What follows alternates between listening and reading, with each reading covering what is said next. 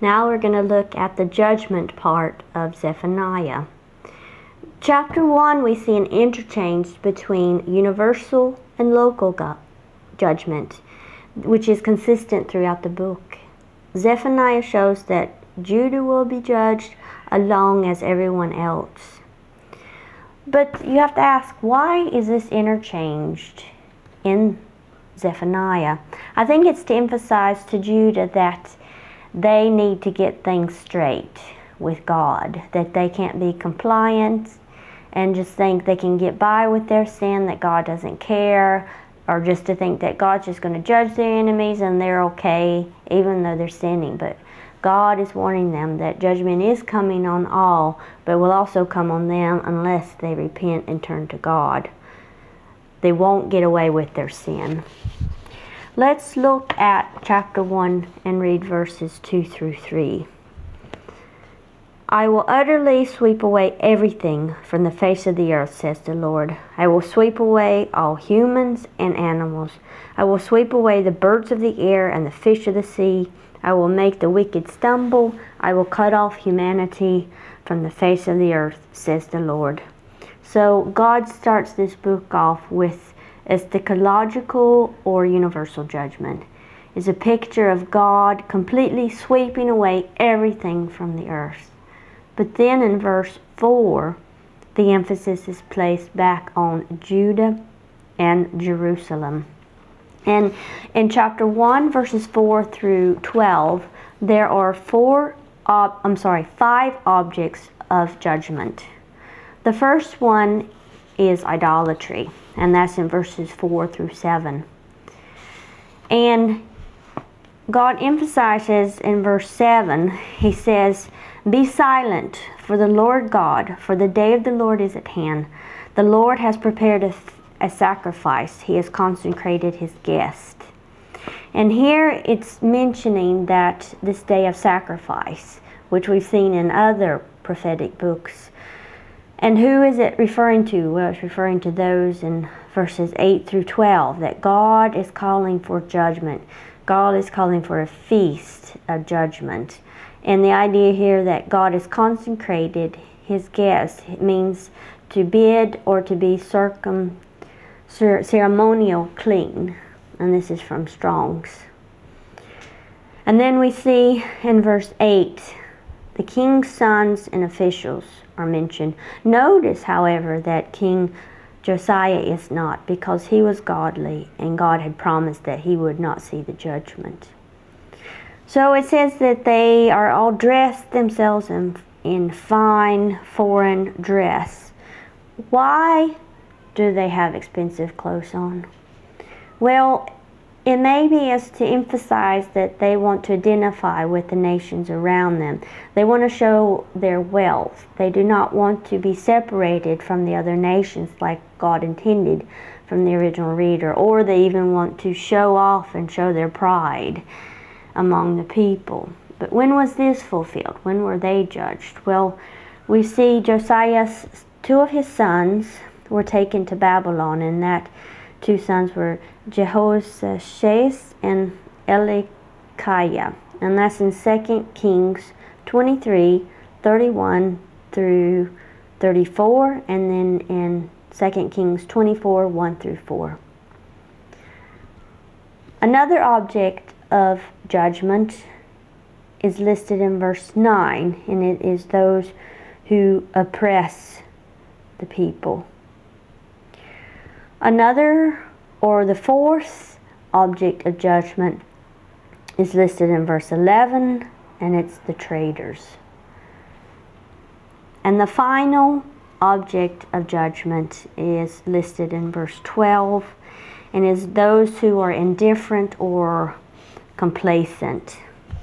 And I want to read verse 12. It said, "At that time I will search Jerusalem with lamps, and I will punish the people who rest complacently on their dregs, those who say in their heart, the Lord will do no good, nor will he do harm."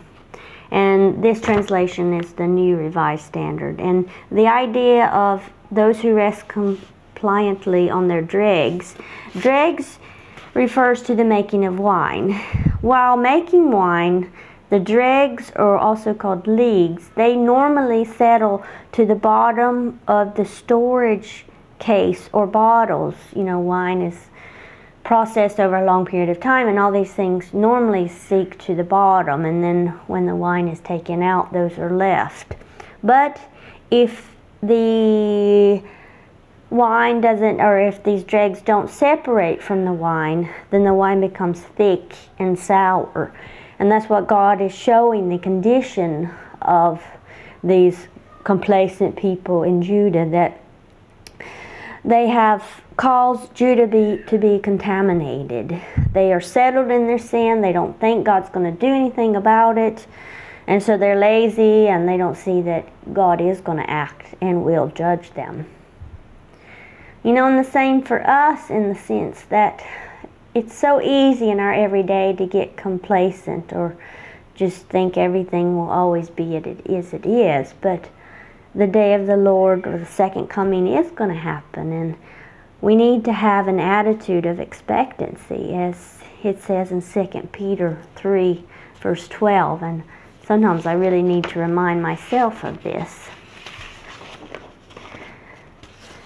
Next, at the end of chapter 1, in verses 14 through 18, we see the most graphic description of the day of the Lord. It starts off with an idea that it's coming near, it's coming fast. It emphasizes that it will happen soon. It's guaranteed. Its horror is described in words like a bitter day, wrath, distress, anguish, devastation, darkness and gloom, thick darkness. There's a battle cry, such distress on the people. Nothing can keep people from God's wrath. The fire of God's passion, the whole earth is consumed. A full and terrible end. So this destruction would be total and sudden, without time for escape. There is no help, no one can save them. And so it's kind of this idea that we have the day of the Lord that covers history. It's always near. There is an appointed time, but we don't know what it is yet, but it's always there. We know the final day of the Lord is coming. However, behind this judgment that is described here, there is a promise of restoration. And as we know, always behind the clouds,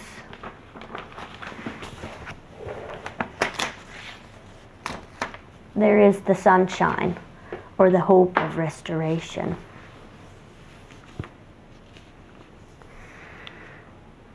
So this great event, which is mentioned here in Zephaniah, is talking about the second coming. You have a handout again that's listed on the website, and it describes the day of the Lord in the New Testament. And it shows even in the New Testament there's the imagery of everything being destroyed, total destruction. No one's able to hide, no one's able to escape except those who are saved. So in the end, at the second coming, the unbelievers and the wicked get judgment, but the believers and the righteous get salvation. So let's look at chapter 2, verse 1 through 3. So this is what God is telling Judah after this description of this great judgment that will happen, this day of the Lord.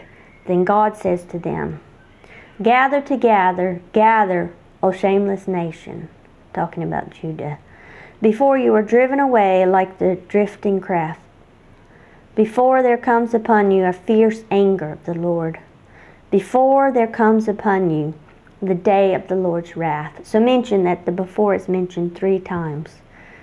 "Seek the Lord, all ye humble of the land, who do his command. Seek righteousness, seek humility. Perhaps you may be hidden on the day of the Lord's wrath." So here, Judah is given a choice. Repent, and judgment will be delayed. It's not too late to return to the Lord. The present is still before the day of the Lord's wrath. The day of the Lord will happen at a certain time in history, but they still had a chance to repent. They still have time.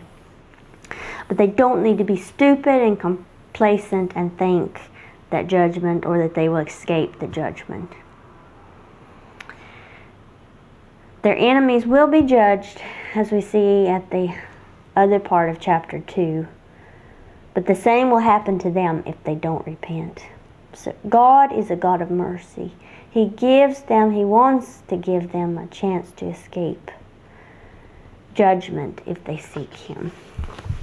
And so what happened? Well, as we saw in 2 Chronicles, that Josiah does seek God and repents and brings the people back to God. He has an assembly where the law is read before the people, and he made everyone pledge to keep it in 2 Chronicles 24, verse 32. God did delay His judgment, as God promised him through the prophetess, and no judgment came during Josiah's day. Next, at the end of chapter 2, judgment is on the nations, and then comes back on Judah in chapter 3, verse 1 through 7. Then Zephaniah ends the book once again focused on eschatological or universal judgment in chapter 3, verse 8. And next we'll talk about the restoration.